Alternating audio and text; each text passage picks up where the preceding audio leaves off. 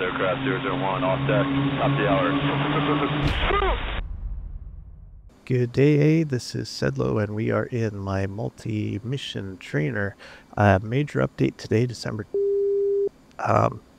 So this is how it is. In the past, you were able to spawn scenarios such as an offensive BFM against an F-15 with guns only. And due to scripting limitations on my part, you were able to do that only once.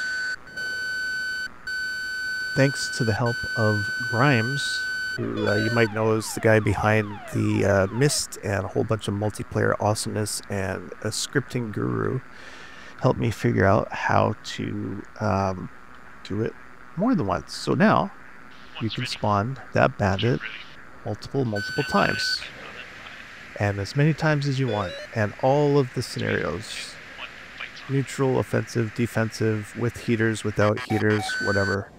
All of that is in there. Now, the other cool thing is that also works for air defenses as well.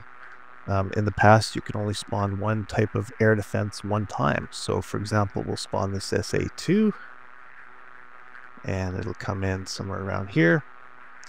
And say you're practicing SEAD, you hit the radar, and you want to do it again against an SA2. Well, you can. F10 map, spawn air defenses, SA2. It'll clean up the leftovers there, and it'll spawn a new one. So that's it from me. Those are some major changes.